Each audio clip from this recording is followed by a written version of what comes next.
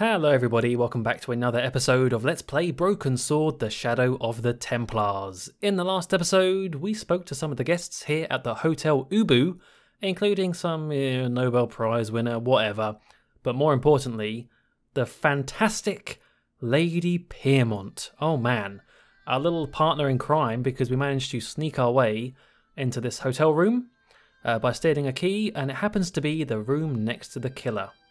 Merlin, Khan, he goes by a few names it turns out, and so yeah, we're now in his connecting room and we can try and hopefully find a way in.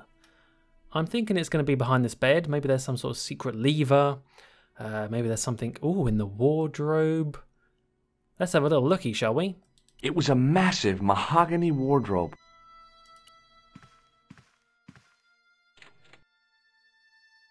There was nothing in the wardrobe apart from a vague, lingering smell of camphor. I don't know what camphor is, but that's fine. Whatever, doesn't matter. I think it's going to be, yeah, something down here looks suspicious. Why? What is this? A cabinet stood beside the bed. The cabinet was empty, but it smelt of onions. No kidding, it really did. I mean, I don't know what onions are, but no. Okay, I do know what onions are. The window. Oh, are we going to have to climb out and around and in? Oh, okay, we are. Oh, I really thought it would be behind the bed. Never mind. Let's get in there. This is getting intense.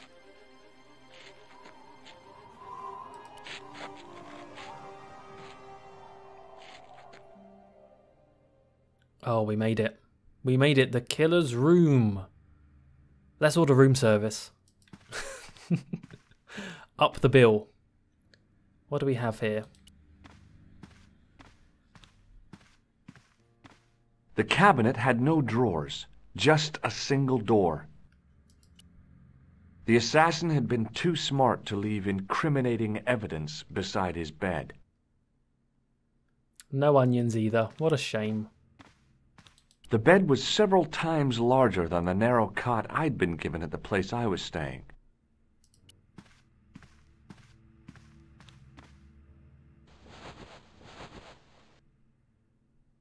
The bed was freshly made, and the crisp white sheets told me nothing about the killer's habits.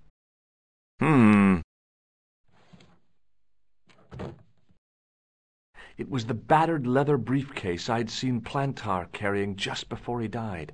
I searched the interior of the briefcase, but, as I'd half expected, it was empty. Darn. No secret compartments or anything?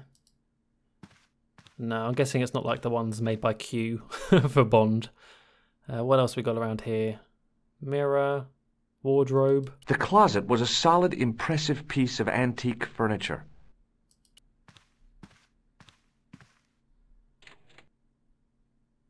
The closet was a... Oh. The closet was... No, wait, what? What is that? The closet... No, don't close it. Hang on. There's something in there, right? Yeah, there's two dots. How do I get that second dot? Okay, I guess whatever this is, I can't interact with it. Even though there's definitely two dots there. It's almost like I want to open the other door. But no, he just closes that one. Okay, fine. Bit strange, but we'll leave it for now. I bet there's something really important in there. What have I not checked? I checked the bed. Oh man, really? Nothing in here? I don't believe that. It was Khan. I had the kind of feeling in my stomach that would usually send me running to the bathroom. Okay, that makes more sense.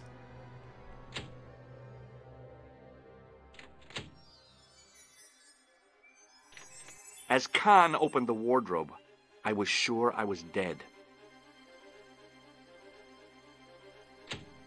But he grabbed his pants quickly and didn't even see me. I didn't usually spy on men getting changed. But this guy was a killer, and I didn't want any surprises. He left his checkered pants on the bed.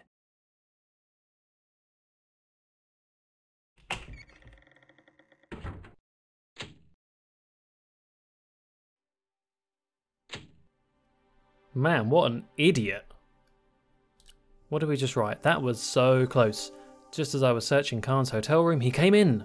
I hid in the wardrobe. My heart was thumping so hard. I am amazed he didn't hear me. You're one lucky man, George. Let's check his pants. Sorry, trousers. What do we got here? I flipped the pants over. It looked like there could be something in this pocket. I had that kind of feeling you only get from searching still warm pants. I found an ordinary matchbook. No matches, no clues. But as I pulled it from the pocket, a strong thread came with it. A thread with a metal tag on the end. Ooh. I pulled on the metal tag and the thread came out of the pants. It was like pulling out a ripcord. Parachute pants. Is that it for this pocket? The pocket was empty. Yeah. This one? I found nothing in the pocket.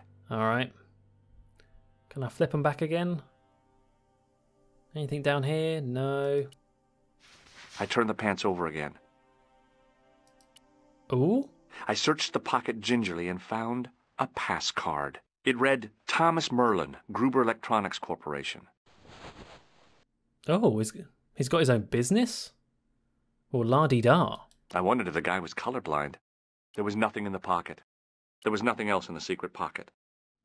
Alright, I think that pretty much is it. No comment on the mud. Oh, wait. The pocket was empty. No, alright, yeah. Yeah, we're done here. Let's check what we... Oh, more updates. He left his trousers... Okay, so he calls them pants there and then trousers here. Make up your mind, George. He's left his trousers on the bed. I found a matchbook with the name Club Alamu and a fake electrician's ID card. Yeah, it must be quite tricky to be a killer and a business owner.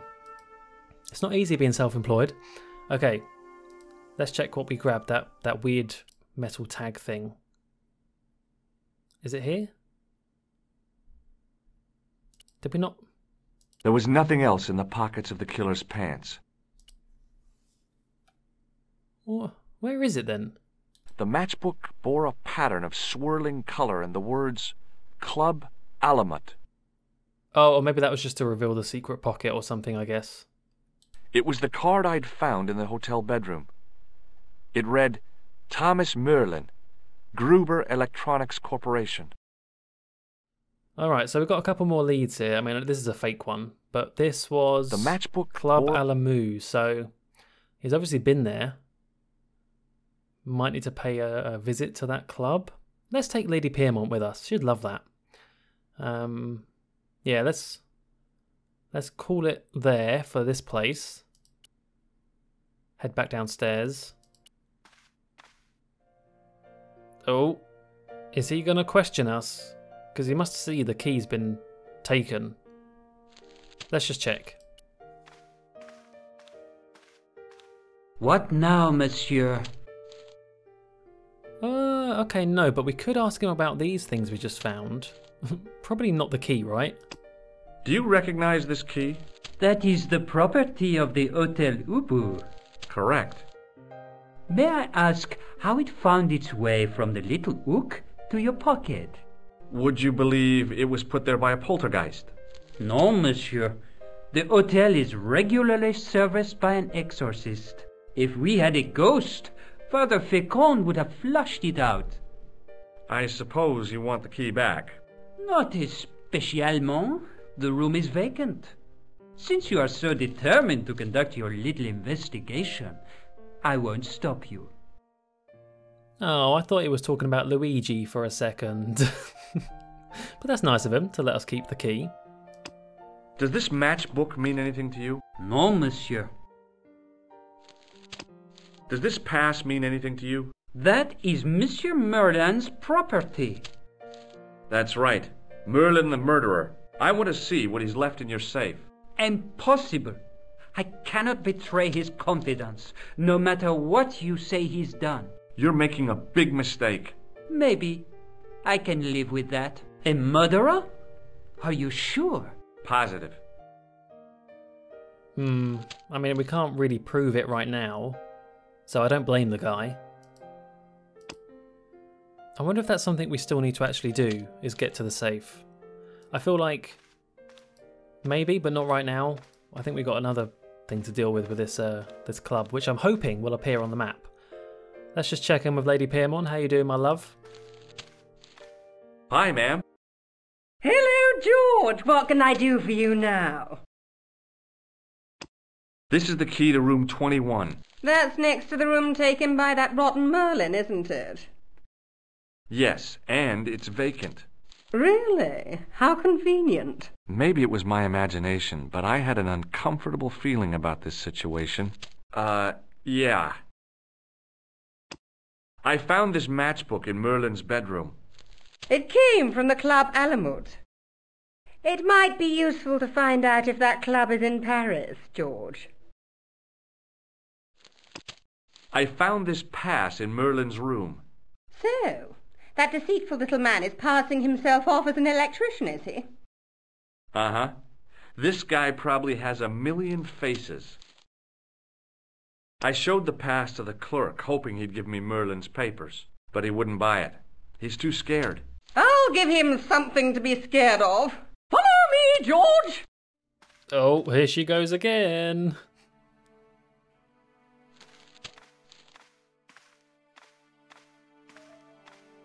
Did you place a package from Merlin in the hotel safe?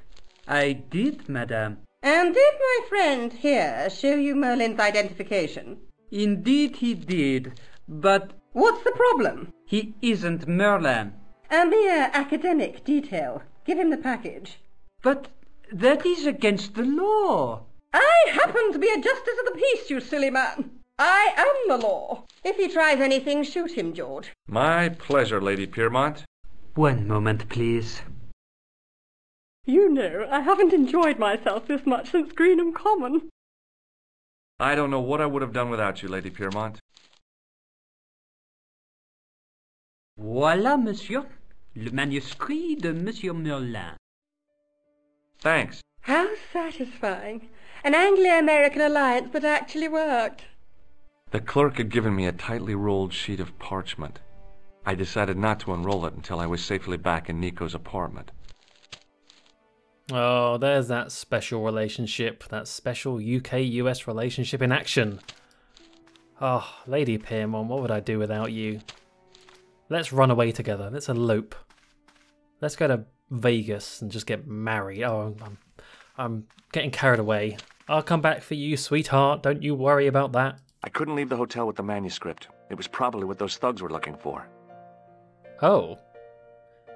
Okay. Do we need to sneak out the back?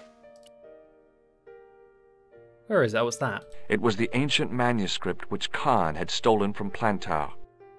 Okay, so maybe if we can't go at the front, I reckon we do need to go at the back.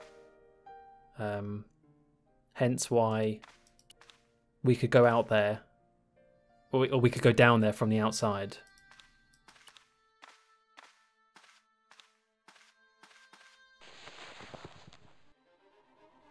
Can we climb down? The cobbles of the alleyway looked very distant and very hard.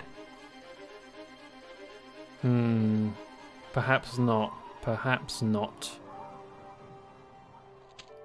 I wonder if Lady Piermont will do us another favour. You know, it's not like we've asked for enough already, but you never know. Hi, ma'am. Hello, George. What can I do for you now?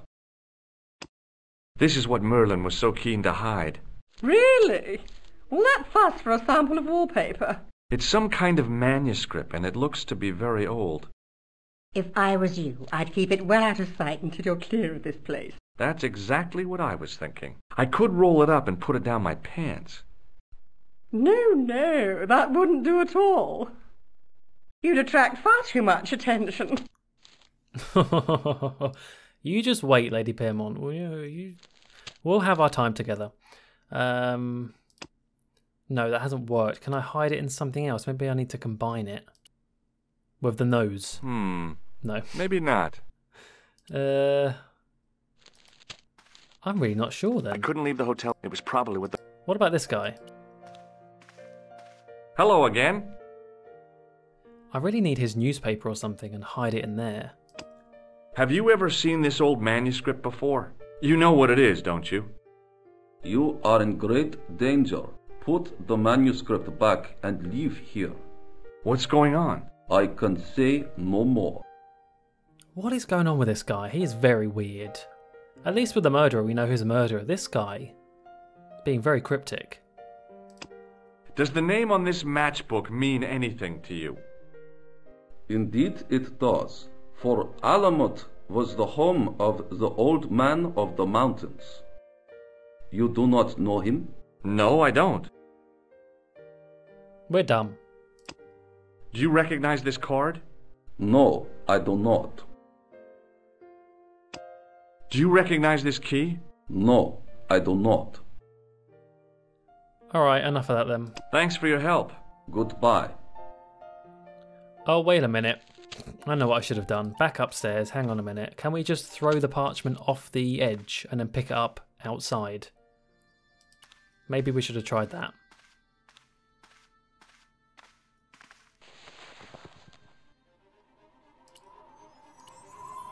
I knew this was no way to treat an ancient manuscript, but I couldn't let it fall into the hands of the goons waiting outside.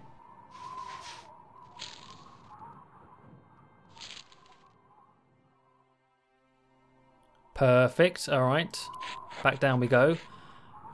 It was lucky it didn't land in that drain. You watch though, we're going to go down there and then some gust of wind is going to take it just as we're about to pick it up. Or some rat is going to come and nibble it. Okay, now this is a real goodbye, Lady Piermont. I will be back. Don't you worry. Oh. Just a minute, monsieur. What's your problem? No problem, if you cooperate. What do you want? Just a routine security check. Nothing to worry yourself about. Oh, well, all right. Search him, Flap. You bet! Hey, knock it off. Get off, you big ape. Nothing, Guido. Zilch! Our apologies, monsieur. What? I ought to report you to the authorities. Round here, we are the authorities. You want I should break his arms? No. Let him go, Flap. You losers. You just got played. Let's go pick up our ancient manuscript lying on the floor.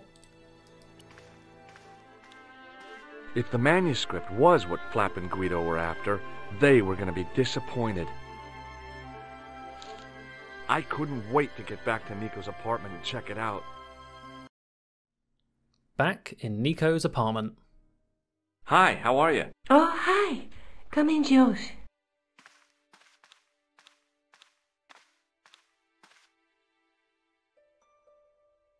Alright, I feel like a lot has happened already.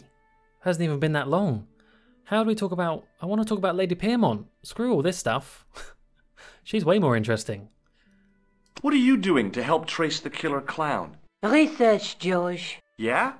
You have a copy of the clown's yearbook? I have a telephone and lots of contacts. Oh, well, did you find anything useful? Not yet. I'm employing my first and most useful weapon. What's that? Patience. Oh, I've heard of that. Isn't it a substitute for decisive thinking? Whoa, whoa, whoa, whoa.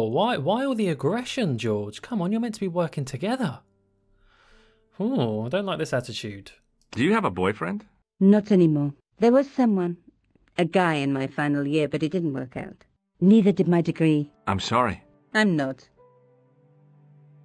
Tell me more about your family. When I was a little girl, I used to spend the winter with my grandfather and grandma. They were the best times, warm and safe in their tiny cottage. My grandfather rolled cigarettes while grandma made hot chocolate and cakes. One day, he stopped his scrolling. He put the lid back on his tobacco jar and took me in his arms. I laughed and wriggled, but he hushed me to be silent. With his unshaven chin all scratchy in my ear, he told me his secret. What did he say? He said, "I don't smoke, but she likes to think I do." What a weird old man. Don't call my grandfather weird. He was the nicest guy ever. I wish I was back in that cottage instead of this crummy apartment in this noisy city. It does sound like a weird old man, sorry. Also, we're learning a lot about Nico, but we're not learning much about George. Where's his backstory? His family, you know? Maybe it'll get onto that at some point. Anyway, let's get on to the matter at hand. We have the show.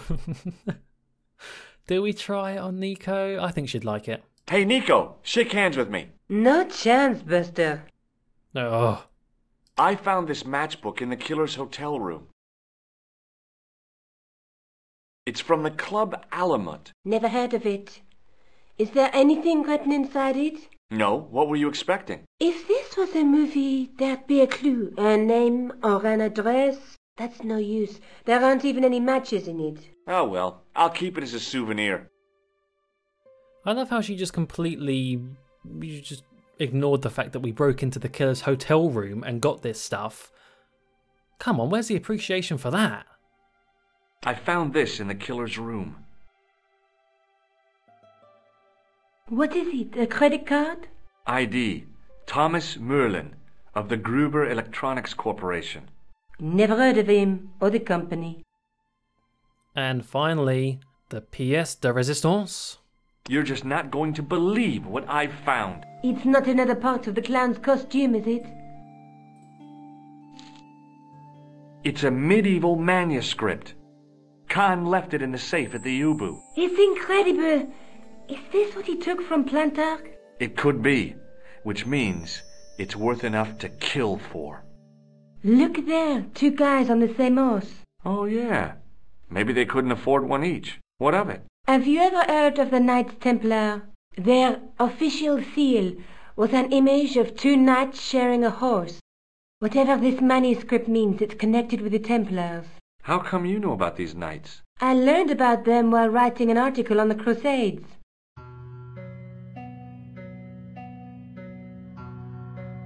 This guy, named Hughes de Payen, arrived one day at the court of King of Jerusalem.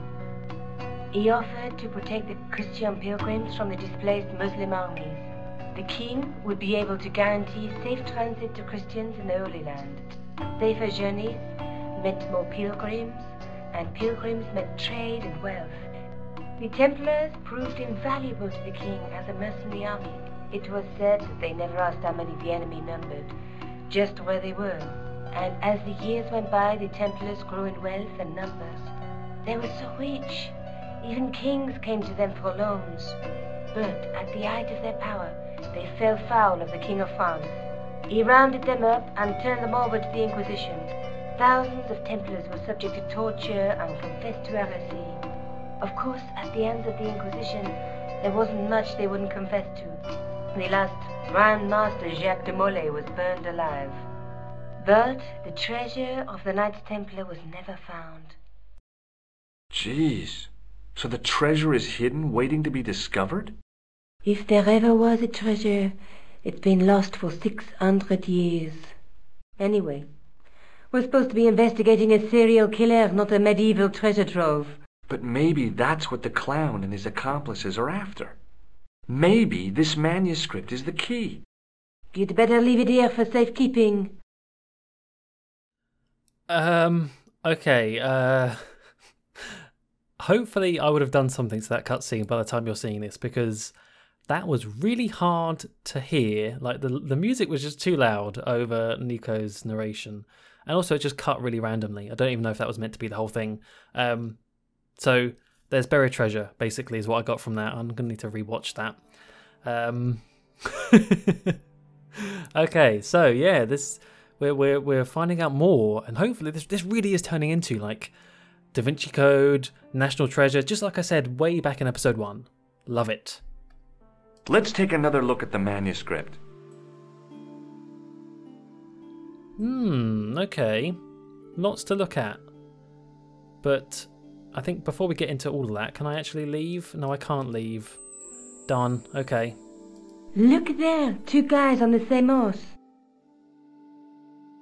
There's a guy with a sword and a bull. The only mythological bull I know of is the Minotaur, but he was only half bull. I don't think I'd like to be half a bull, even if it was the bottom half. What's that object between them? It looks like a gem on top of a tripod. Interesting. There's a guy working on a loom. He's weaving a carpet or a tapestry. Or a duvet cover? It's a clue to a place, I reckon. Somewhere famed for weaving and ships. Where folk live in barrels? It beats copper boxes.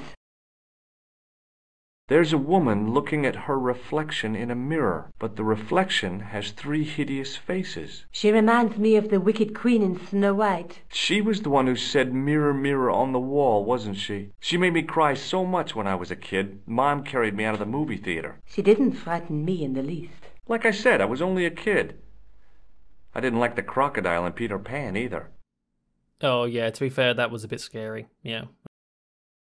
A knight with a crystal ball. Now, there's something written on the scroll beside the knight. Yes, but it's written in Latin. Per disciplinam mea lux videbis. By my teachings, you will see the light. You speak Latin? Where did you learn a trick like that? A trick? I studied law, okay? I can read Latin. My, you're touchy. Tell me that again. Let's face it, we need help, George. Someone who knows about these things. Who do you suggest? Indiana Jones? I know a guy who specializes in medieval studies. His name is Lobineau. Huh. Some stuffy old fossil who gets horny over ancient relics, I suppose. Far from it. Andre isn't the stereotypical professor you have in mind.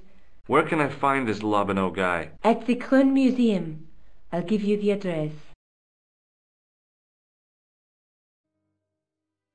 Nice. Okay. Well, I guess that would give us another look at the parchment if we wanted to take another look. But I'm going to back out for now. I have to go. Okay. Don't forget to look for Lobineau at the Kroon Museum. All right. Just completely leave. What did we just update on? Probably quite a lot. Lady, oh, we read a bit. It turned out to be an ancient manuscript, so that was what Plantard was killed for. But why? Showed Nico the manuscript. I think she was impressed. How could she not be? She knew right away that it was something to do with the Knights Templar, a hugely powerful medieval order with too few horses to go around, or something. But they had hidden treasure. Very interesting. I'm liking where this is going. I'm liking the whole ancient medieval puzzles and clues and... yeah, I guess next up we need to go find Lobineau at the, was it Kroon? Musée Kroon. Hopefully they can help us out with this. And yeah, I'm going to have to go and rewatch that cutscene and try and understand a bit more about the Knights Templar. But anyway, until then, thank you very much for watching, and goodbye.